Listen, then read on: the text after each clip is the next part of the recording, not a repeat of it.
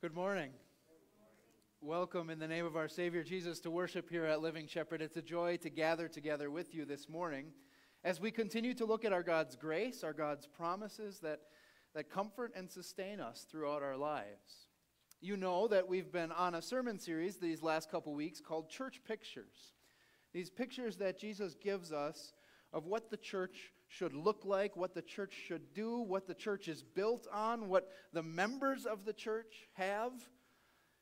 Today we're going to be talking about how the church carries keys. And that might seem confusing at first, but Jesus makes it clear in our gospel reading this morning. So we'll talk about what it means that the church carries keys and that you get to live in the forgiveness of Christ. And then you get to reach out with that forgiveness as well.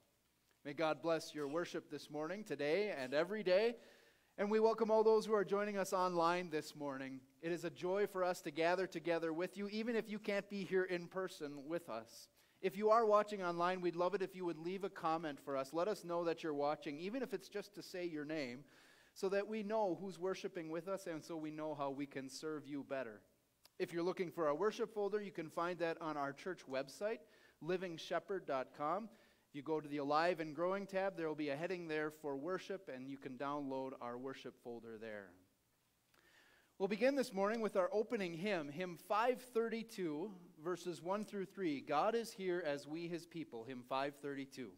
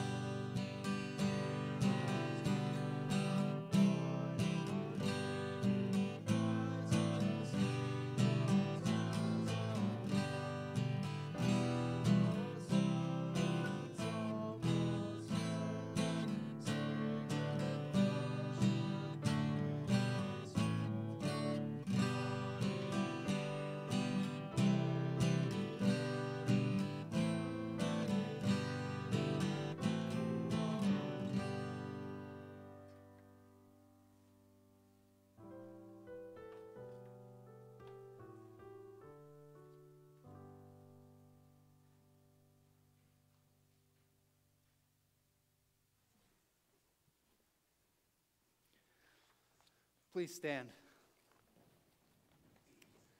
In the name of the Father, and of the Son, and of the Holy Spirit. Beloved in the Lord, let us draw near with a true heart and confess our sins to God our Father, asking him in the name of our Lord Jesus Christ to grant us forgiveness. Holy and merciful Father, I confess that I am by nature sinful and that I have disobeyed you in my thoughts, words, and actions. I have done what is evil and failed to do what is good. For this I deserve your punishment, both now and in eternity. But I am truly sorry for my sins, and trusting in my Savior, Jesus Christ, I pray, Lord, have mercy on me, a sinner. God, our Heavenly Father, has been merciful to us and has given His only Son to be the atoning sacrifice for our sins. Therefore, as a called servant of Christ and by His authority, I forgive you all your sins, in the name of the Father, and of the Son, and of the Holy Spirit. In the peace of this forgiveness, let us praise the Lord with hymn 394, Blessed are the saints of God.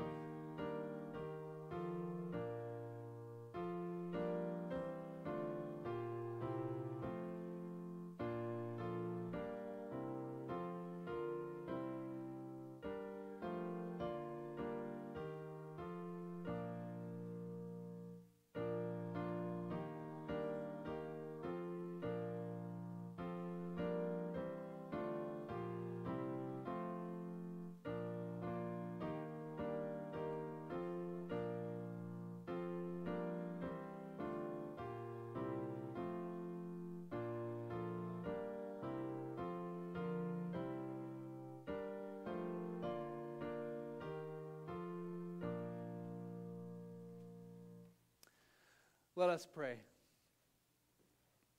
O Lord, let your continual mercy cleanse and defend your church. Protect and govern it always with your goodness, so that by your help it may remain steady and safe always. For you live and reign with the Father and the Holy Spirit, one God, now and forever. Amen. You may be seated. Our first scripture reading this morning is from the prophet Ezekiel, chapter 33, verses 7 through 11. Here God tells Ezekiel who he is, actually, for the people of Israel. God calls him a watchman. He's someone who goes out and has to watch and make sure that no danger approaches the people of Israel. This was a prophet's job, to speak God's word, to protect them from danger. The people of Israel sometimes heard Ezekiel's words and said, boy, this guy is mean and cruel. But God reminds us that this was his love in action. He was protecting his people from sin, from danger. And God calls us to do the same thing with each other, to protect each other from the dangers of sin and to call out to each other. Our first reading from Ezekiel 33. Son of man, I have made you a watchman for the house of Israel. So hear the word I speak and give them warning from me. When I say to the wicked, O wicked man, you will surely die, and you do not speak out to dissuade him from his ways, that wicked man will die for his sins, and I will hold you accountable for his blood. But if you do warn the wicked man to turn from his ways, and he does not do so, he will die for his sin, but you will have saved yourself. Son of man, say to the house of Israel, this is what you are saying. Our offenses and sins weigh us down, and we are wasting away because of them. How then can we live? Say to them, as surely as I live, declares the sovereign Lord, I take no pleasure in the death of the wicked, but rather that they turn from their ways and live. Turn from your evil ways. Why will you die, O house of Israel? This is the word of our God. Our psalm of the day is actually printed for you on page 14. It's a new hymn that Sarah has written. I don't think we've sung it before. So we'll have a soloist sing the first verse of this hymn for you so you can understand how the melody goes, and then you're invited to join in on verses 2 and 3.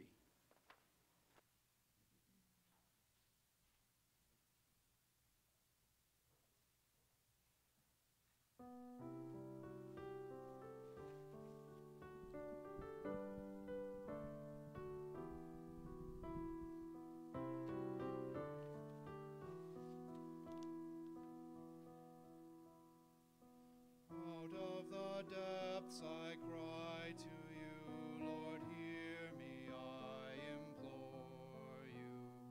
Bend down your gracious ear to me, let my prayer come before you. If you kept record of my sin and held against me what I've been, how could I stand before you? Your love and grace alone avail to blot out my transgression. The best and holiest deeds must fail to break sin's dread oppression. Before you none can boasting stand, but all must fear your strict demand and live alone by mercy. Therefore my hope is in the Lord.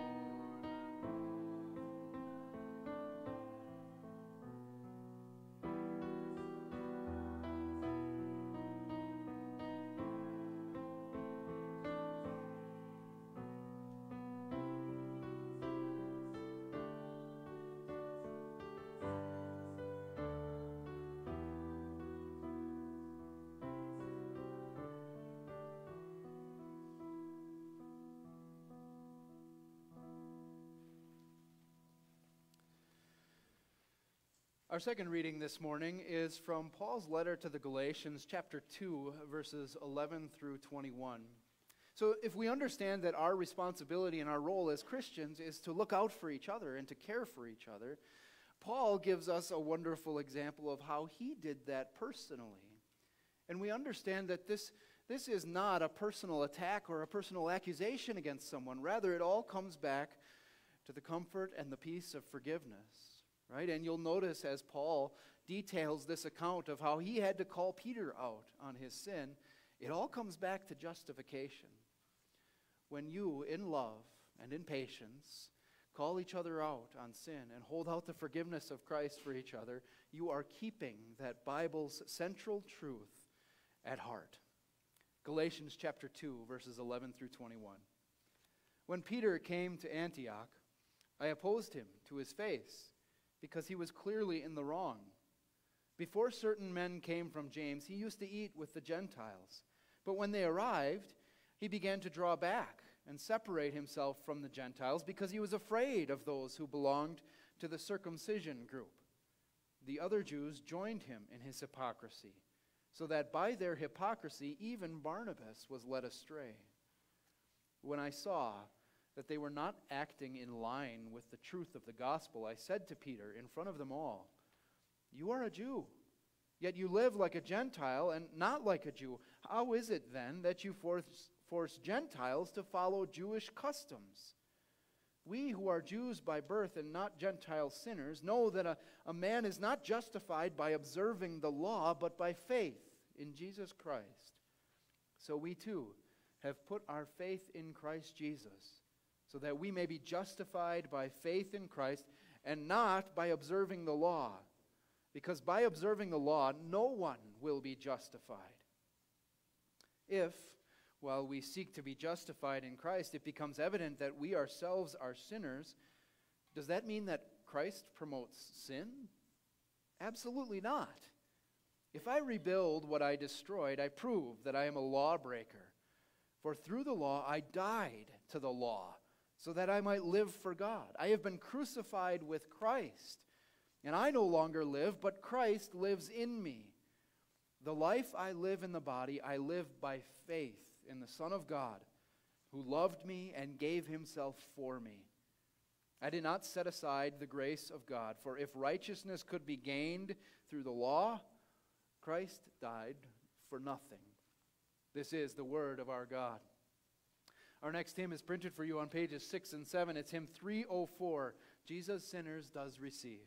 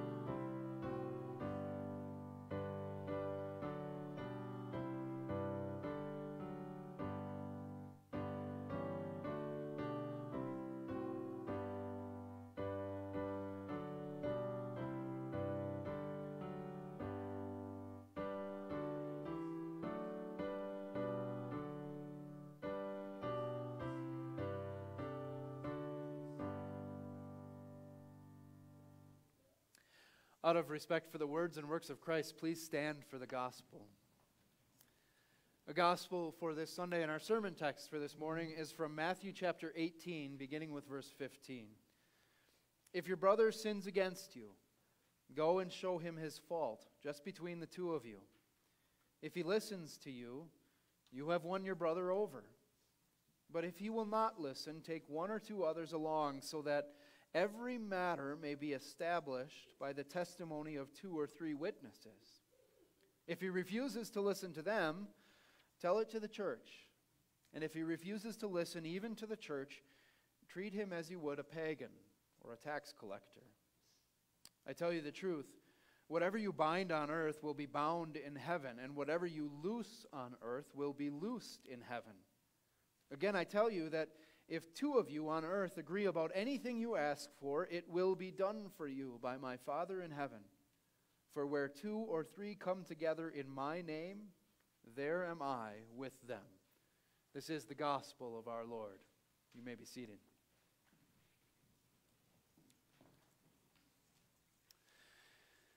So these last few weeks, we've been looking at some of the pictures that Jesus uses to describe the church. And we started off with the foundation, right? The church is built, and the church actually stands forever on the forgiveness of Christ. And then we talked a little bit about one of the unique features of each and every member of this gathering. Every person in the church bears a cross. They have the burden of battling against the sinful self in the midst of difficulty. And now we come to another picture. And this picture isn't so much about what the church is built on or about what the members of the church look like. This picture is about how the church functions. Specifically, how members of this church interact and deal with one another. And as we read Jesus' words here, it's going to be important for us to keep this in mind. Jesus isn't talking about how his church interacts with other people outside of the church. Look again at the first verse of our reading. If your brother sins against you. That word brother is used in a very specific way here. And actually, throughout the Bible, God uses the word brother and other words like it. Sisters, father, children, all to emphasize an important point about the church. The church is a family. It's not just some random collection of strangers who happen to get together on a Sunday morning. The people who are sitting next to you are not just others. They're family. God fully intends these relationships here to be deeper and closer and even better in a way than those relationships that you might find in an office or at a coffee shop or at a movie theater, right? These places where we are joined together with incidental connections because of shared space or shared experience. This is a family. And so maybe that's the first thing that we should reflect on this morning. Do we understand that? And do we accept that? Is this family? It's really not that unusual when you think about it to look at groups of gatherings in this way, right? Ask anyone who served in the military, right? What word will they most often use to describe the bond that forms between them and their fellow soldiers? Brotherhood, right? Same is true for police officers and firefighters. These aren't just people who happen to wear the same uniform. There's a deeper bond there. Even coworkers and friends and students sometimes move beyond just being mere acquaintances and develop these bonds that create a community or a sisterhood or a family. And that's what God wants his church to be. A family. Because we are bound together by something deeper, something better than anything else in this life.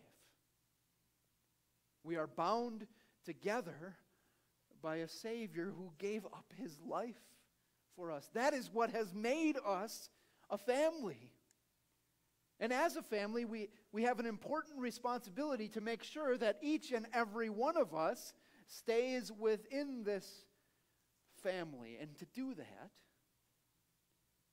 this family sometimes has to deal with the difficult and ugly reality. Sin. And that might be surprising to some people, especially to people outside the church. Wait a minute, there's sin in your church? But to people who have been forgiven at the cross and who have been gathered into this family, it's not surprising at all, is it? Now, that doesn't mean that we like sin. We don't want it to cause issues and divisions. But at the same time, we understand what the church is and who the church is. The church is a gathering of sinners. And we've said this before, right? The church is not a country club for saints. It's a mass unit for sinners. And so that means that as forgiven and gathered sinners, we understand our responsibility is to handle sin correctly and appropriately. And Jesus lays out a roadmap for this process in our reading this morning. For when fellow family members hurt and affect each other with sin. And this process starts with individuals. If your brother sins against you, go and show him his fault, just between the two of you. If he listens to you, you have won your brother over. Did you notice what this conversation was not? Sorry, that's a weird question maybe. Did you notice what it was not?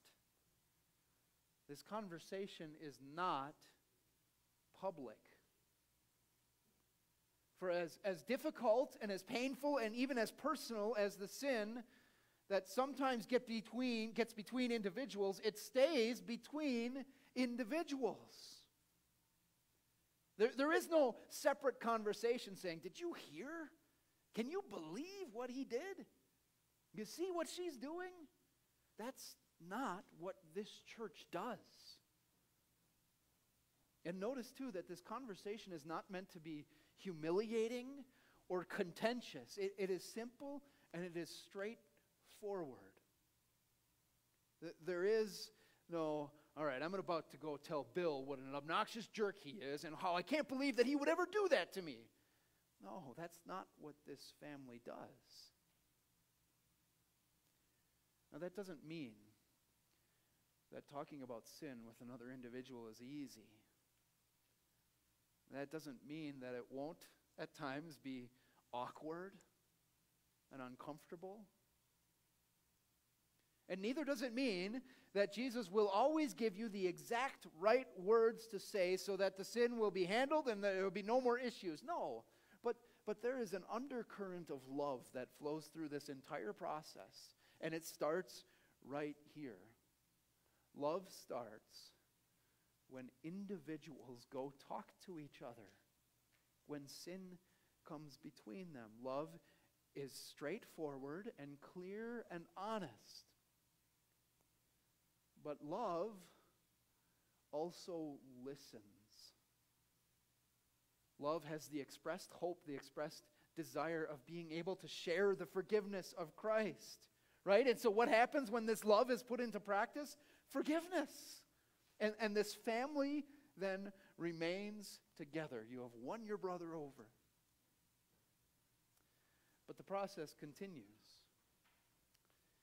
But if he will not listen, take one or two others along, so that every matter may be established by the testimony of 2 or 3 witnesses.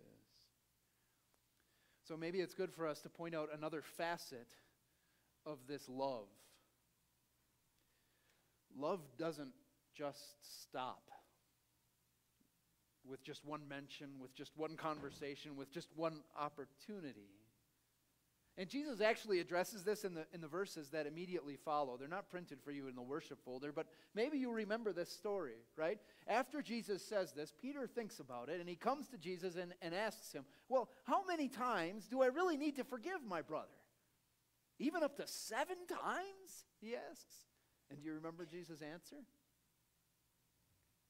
I tell you, not 7, but 70 times 7. Love doesn't stop.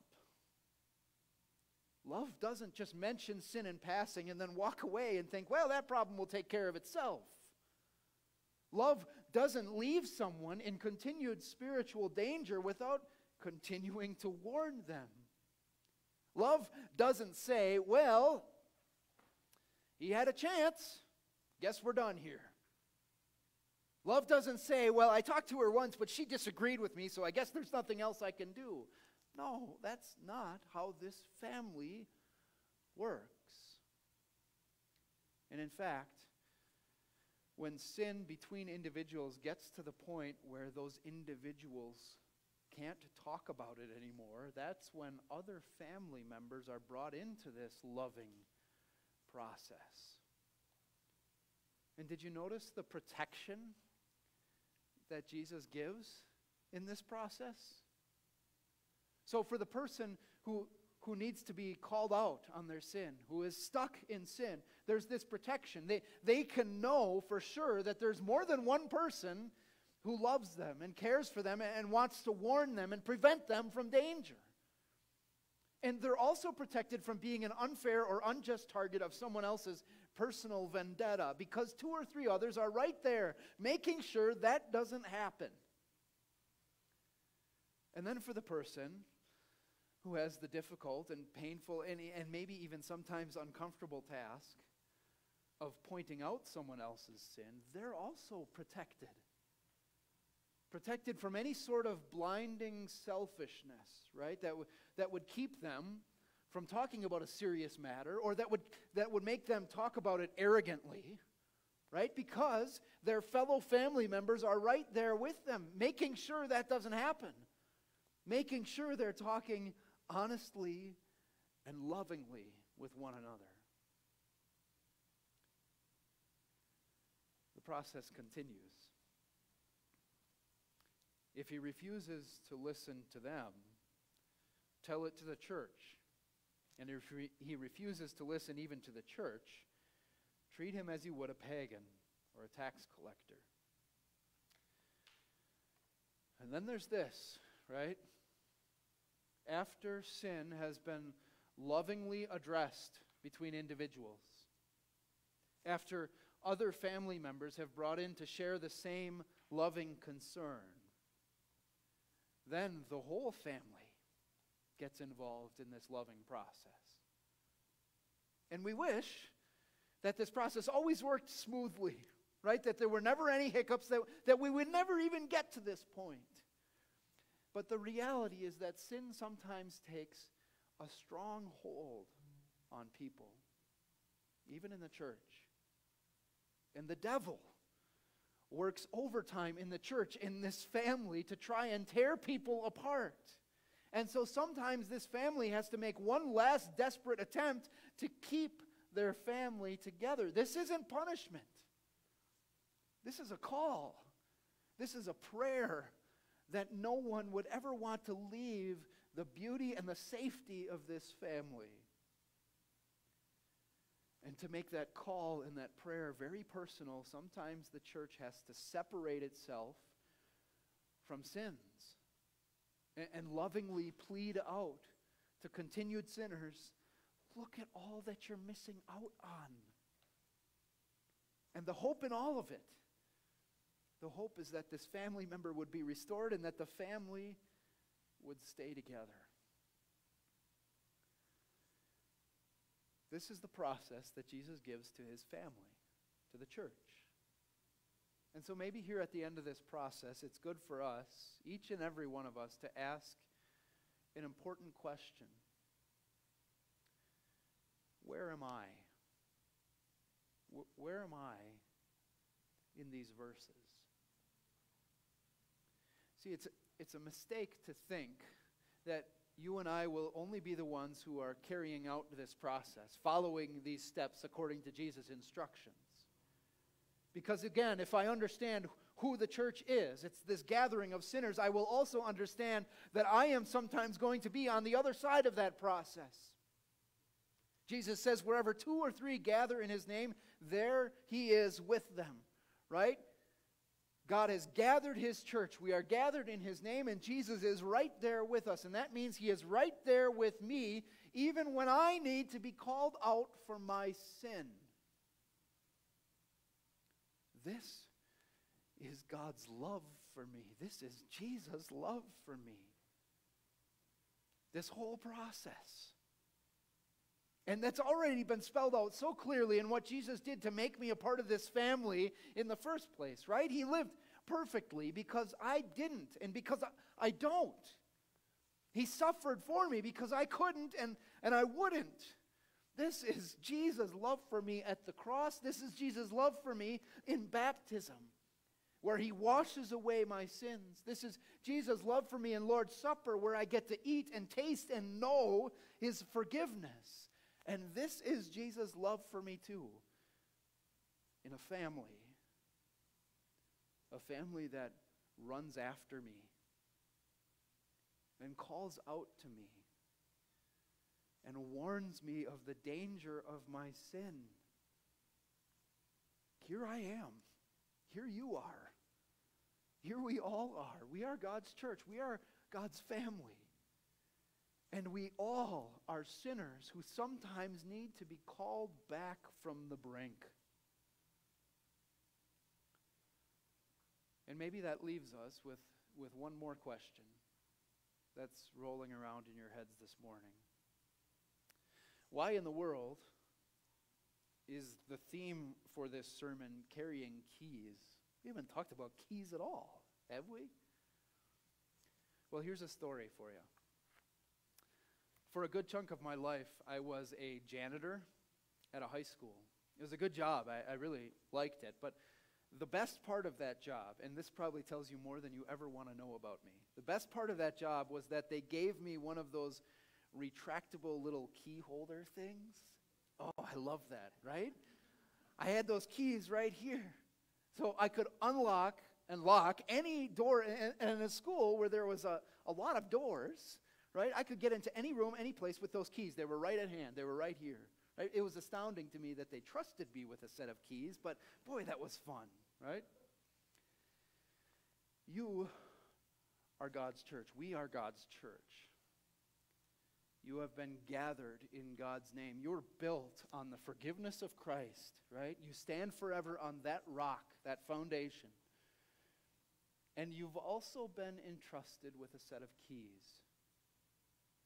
The keys that open and close the door to heaven. And those keys are going to be right at hand, right beside you. Anytime you need to reach out and point out someone else's sin, right? And hold out the forgiveness of Christ to them. And those keys are going to be right at hand when the same thing needs to be done to you. When someone has to call you out on sin. And when they have to hold out the forgiveness of Christ to you. This whole process that Jesus has laid out, these are the keys that the church has. These are the tools that the church carries with them.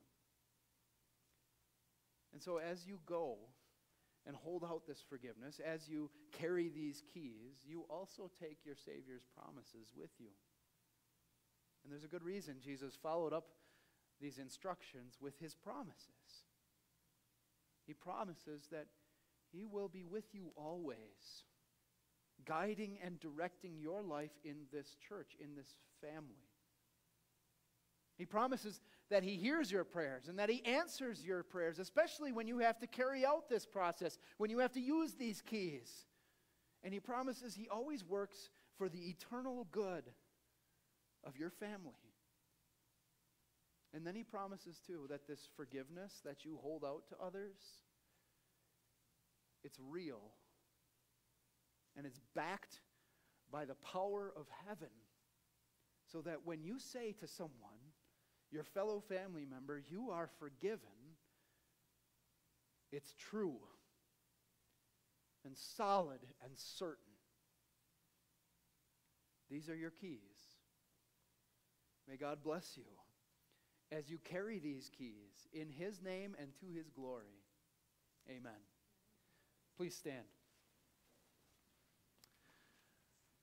Now to him who loves us and who has freed us from our sins by his blood and has made us to be a kingdom and priests to serve his God and Father, to him be power and glory forever and ever. Amen. Let's now join to confess our Christian faith together with the words of the Nicene Creed. We believe in one God, the Father, the Almighty, maker of heaven and earth, of all that is seen and unseen. We believe in one Lord, Jesus Christ, the only Son of God, eternally begotten of the Father, God from God, light from light, true God from true God, begotten, not made, of one being with the Father. Through him all things were made. For us and for our salvation, he came down from heaven, was incarnate of the Holy Spirit and the Virgin Mary, and became fully human. For our sake he was crucified under Pontius Pilate. He suffered death and was buried. On the third day he rose again in accordance with the Scriptures. He ascended into heaven and is seated at the right hand of the Father. He will come again in glory to judge the living and the dead, and his kingdom will have no end. We believe in the Holy Spirit, the Lord, the giver of life, who proceeds from the Father and the Son, who in unity with the Father and the Son is worshipped and glorified, who has spoken through the prophets. We believe in one holy Christian and apostolic church. We acknowledge one baptism for the forgiveness of sins. We look for the resurrection of the dead and the life of the world to come. Amen. You may be seated. At this time, we will gather our thank offering. We're not able to pass an offering plate during these times, but the plate is in the back on the small table. At any time you're so moved to give an offering, you may drop it in the plate back there. If you're a guest or visitor with us, either in person or online this morning, please know that you are not obligated to give. This is one of the ways that we take this good news of Jesus out into our community, and we're so thankful that you're here to share that with us. If you're joining us online this morning during this time of reflection for the offering, it would be a great opportunity for you to connect with our congregation. Like us on Facebook, follow us so you receive regular updates about our ministry. You can also sign up for regular daily or weekly emails on our church website.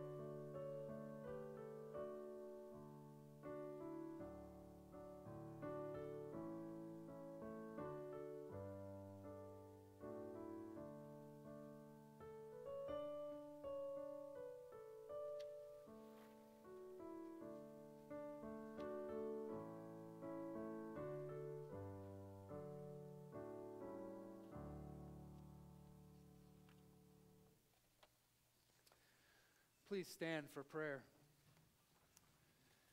At the place for special prayers this morning, we'll include a number of our brothers and sisters in Christ, especially those who are struggling with illness, with loneliness, with discouragement. We'll ask the Lord to bless them and comfort them. We'll also give thanks to our gracious God that He blessed Kaylee Ogle with the gift of a healthy baby girl, Paisley Sue, I believe her name is. So we'll thank God for that wonderful gift. And we'll also keep Tom's brother Scott and also Tom's son Sean, our member, who are both fighting the fire up by Rob Roy Reservoir. We'll ask the Lord to bless and protect them. We pray. Heavenly Father, we thank you for giving us life and breath, talent and energy. And we thank you for all the other blessings and gifts you pour into our lives, for protection, income, nourishment, and family. We ask your blessing on all we have and do.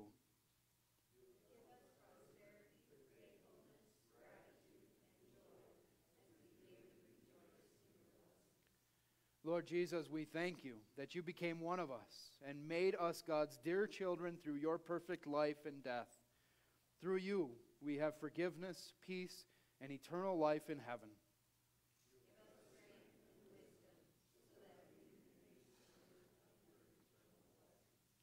Holy Spirit, we thank you that you have brought us to faith and that you daily reassure us with your gracious promises. Continue to work in our hearts through your word and sacrament, so that we are daily strengthened to live a new life of thanks to you.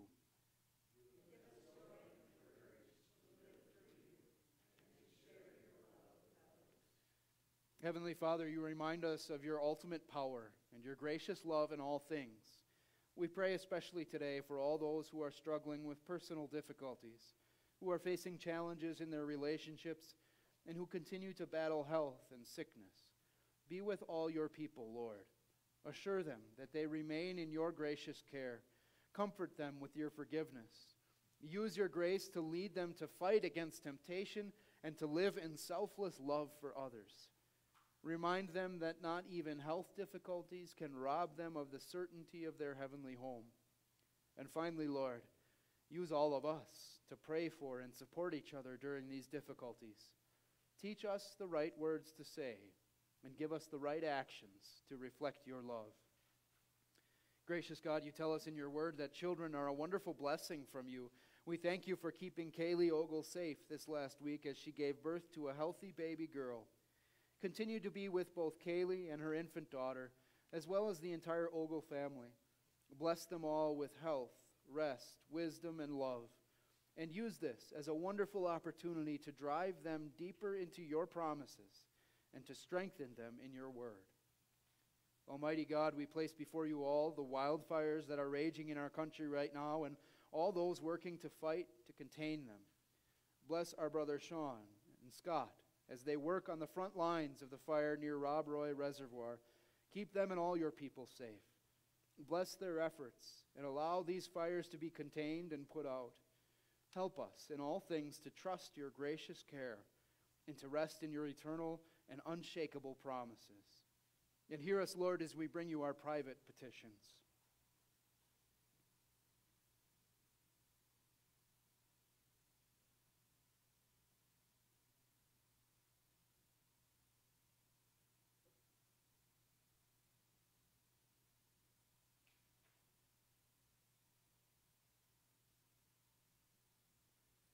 Triune God, open our eyes to see your blessings every day.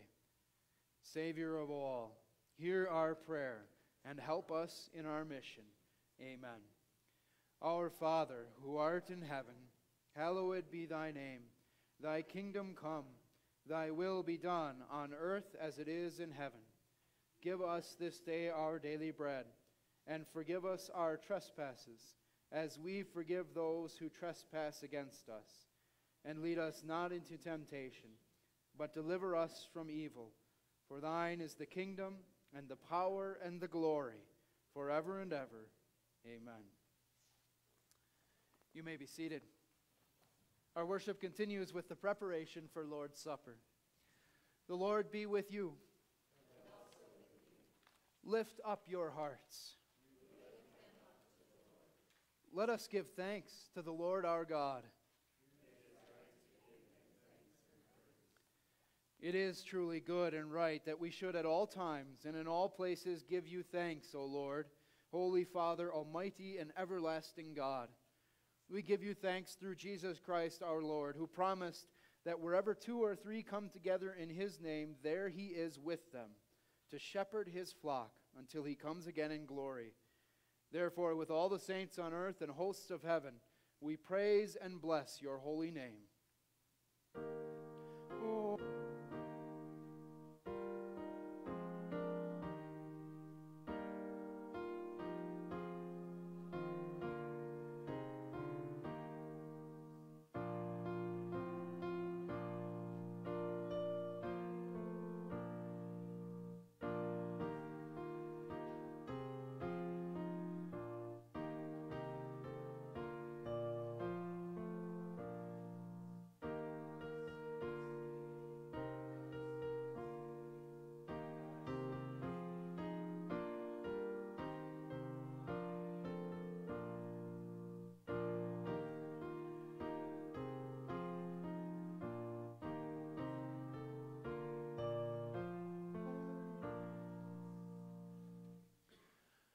Our Lord Jesus Christ, on the night he was betrayed, took bread, and when he had given thanks, he broke it and gave it to his disciples, saying, "Take and eat. This is my body, which is given for you.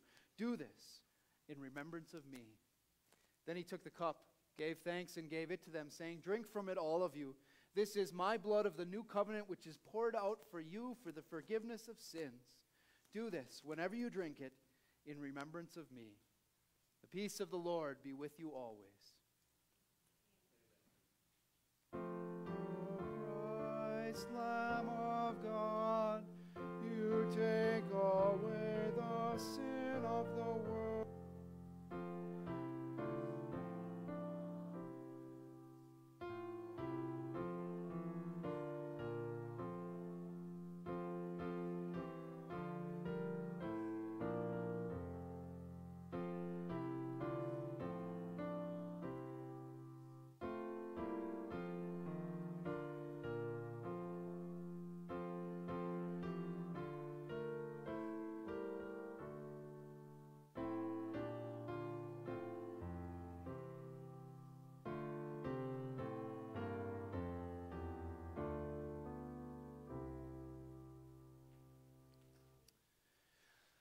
God tells us in His Word that when we receive Lord's Supper, we are receiving bread and wine as well as the body and blood of our Savior Jesus for the forgiveness of our sins.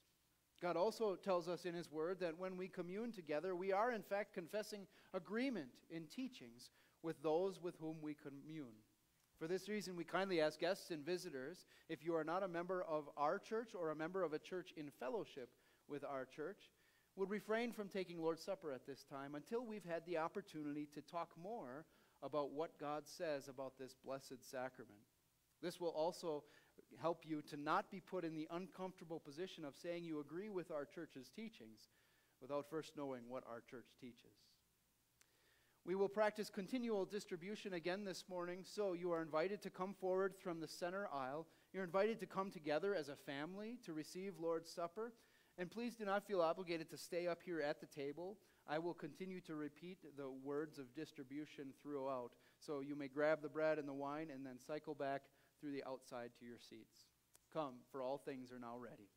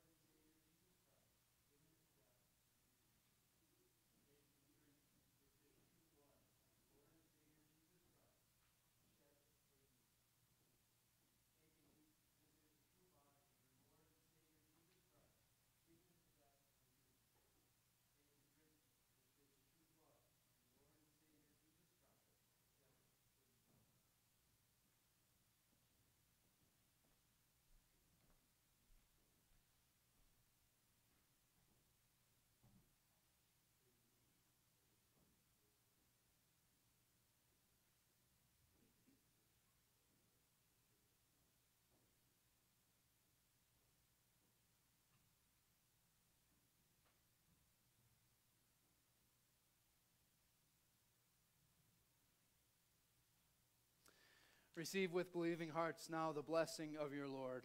This true body and blood of your Lord and Savior Jesus Christ will strengthen and preserve you in the one true faith until life everlasting.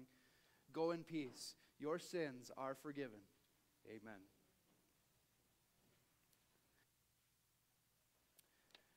Our service now continues with the prayer that's printed for you at the top of page 12. Please stand.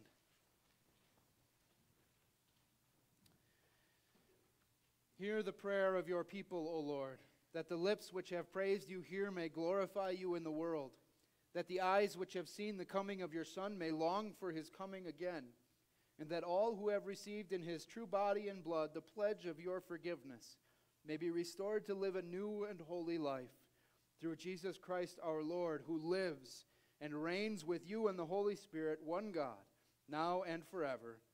Amen. Brothers and sisters, go in peace. Live in harmony with one another. Serve the Lord with gladness. The Lord bless you and keep you. The Lord make his face shine on you and be gracious to you. The Lord look on you with favor and give you peace. Amen. You may be seated for our closing hymn.